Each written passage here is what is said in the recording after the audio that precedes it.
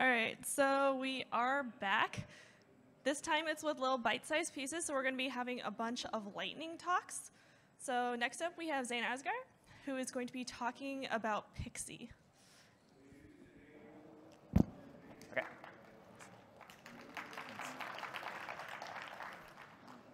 Hi everyone, today I'll talk about data exfiltration on the edge with Pixie. So a little bit about me, I'm Zain. I'm the general manager and VP at New Relic, working on the Pixie and open ecosystem teams. I was originally the co-founder and CEO of Pixie Labs, which was acquired by New Relic. And I'm also an adjunct professor of computer science at Stanford.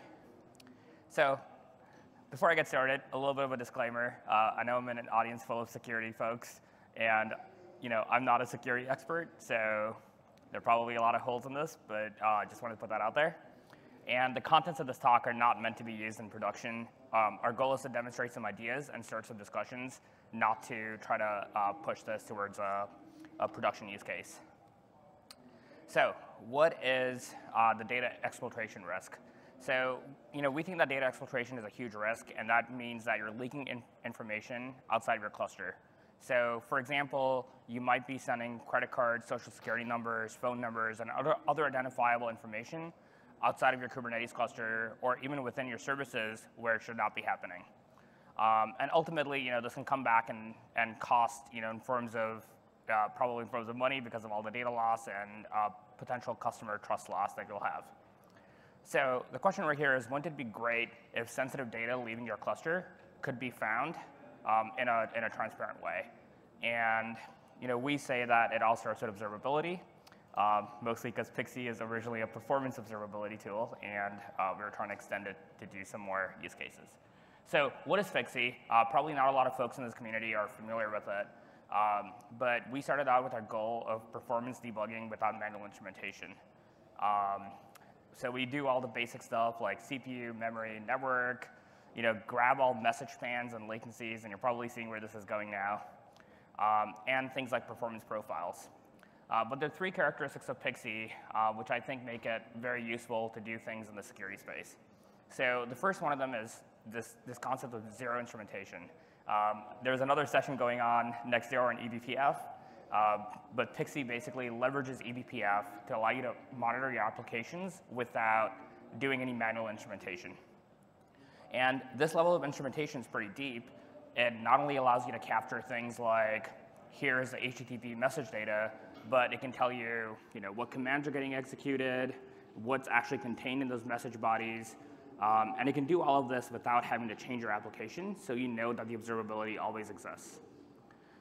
The other characteristic we think is useful is that we have a distributed architecture, which means that we can take a look at a lot of data. Since you can deploy this on every single node, you don't have to worry about having bottlenecks for looking at for actually inspecting the data.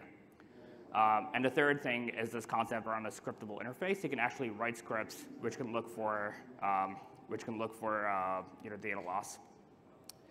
So very quickly, I'll talk about very high-level diagram of the Pixie architecture. So at the highest layer, you have our APIs, UIs, and CLIs. There's a cloud system to help orchestrate all of this. But most of the heavy lifting happens down here with the collector and aggregator and the actual Kubernetes nodes. We deploy this thing called the Pixie Edge module on every single node. There's a data collector based on eBPF that collects information across all your pods running on Kubernetes. And then we store this information in like a ring buffer so we can query it later and run analysis on it. And everything inside of Pixie is scriptable with a language designed to do data analysis and machine learning. So it's basically valid Python, valid pandas, and you can essentially operate on data frames. I'm not going to go into too much detail about this. There's more information available on our website or GitHub repo. So quick note on how can observability catch data leaks. So the first thing we're going to do is use Pixie to trace all the traffic on your Kubernetes cluster. We can actually do this for both encrypted and unencrypted traffic. More information about that on our documentation. The second thing we're going to do is run a script to find messages that have sensitive information. For example, credit card numbers, social security numbers, things like email addresses. And then we're going to filter the traffic to things that are egressing your Kubernetes cluster. And lastly, we're going to look at the egress of this sensitive data to see if it's actually legitimate. So here's the demo scenario, and we're almost at the end of the talk. So we have a Kubernetes cluster running a legitimate pod that's making SSL requests to the Stripe API. Then we have two malicious pods. One of them is making HTTP requests to the post-test server, and another malicious pod that's making HTTPS requests. And we're going to basically try to see if we can find that in our Kubernetes cluster. So with that, I'll switch over to a demo. I don't know why I hit refresh there, but anyways, so I have my demo cluster pulled up. So Pixie takes like about 5 minutes to install, and since we don't require you to change any code, you'll immediately be able to see all the data. If you go down here, we have a list of our namespaces, and I'm running this data exfiltration demo over here. You can see that there's some legitimate Stripe egress going to some IP, and then there is some malicious egress pods talking to some other IP. But this isn't entirely that useful. It's just telling us there's some communication happening. I think I mentioned earlier that Pixie works on this concept of scripts. So we have a script over here called egress. So I can look for PII egress. This is a beta script. So if I run this script, we're seeing a ton of HTTP traffic going to various IPs. We can turn on some better DNS resolution because Pixie traces DNS traffic. And with that, we should be able to see that there's some HTTP traffic flowing to Stripe. And then this yellow bar means there's mixed traffic between HTTP and HTTPS flowing to PTSV2. If I go over here, we should actually be able to see an example request. So an example request is leaking the name, credit card information, and phone number. If everyone's freaking out with the data that we're looking at, we do have capabilities to obfuscate that so you can't see it in the UI. But essentially, we found the request, and we can trace it regardless of, like I said, oops, sorry, I meant to go down here. You can go over here and see what type of protocol it is and get some more, oops, sorry, misclick. Get some more details about what's happening. That's all I had for the demo. One of the things I want to say is with eBPF, this is really only the beginning. There's lots of other things you can do and other capabilities built in.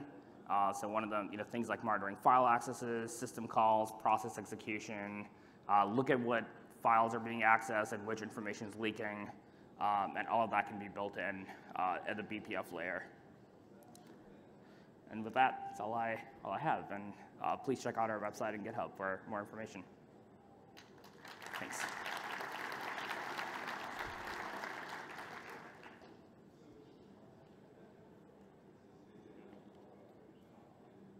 Any testing? Testing? All right, there we go. The question is, what is the performance overhead of this? Yeah, so that really depends on what level of things you're scanning. The performance overhead of actually collecting the data, our target in Pixie is under 5%. Since we're mostly capturing the stuff at the kernel level, it's very efficient. But yeah, our target's under 5%. We usually try to keep it under like 2 to 3.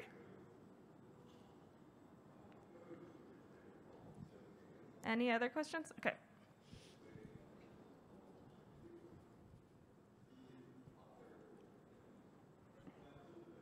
Hello. So with all this sensitive data, are we just sending that all into the cloud, or can you host it on-prem, kind of keep it in-house as well? So 2 things. One is you can host everything on-prem, so everything is available, both the cloud side and the stuff that's deployed. Jumping back to this, we actually don't send any data to the cloud. Even when you're running scripts, all the data is being run within your cluster anyways. And if you do view stuff in the UI, it's end-to-end encrypted, so the cloud can't actually see the data.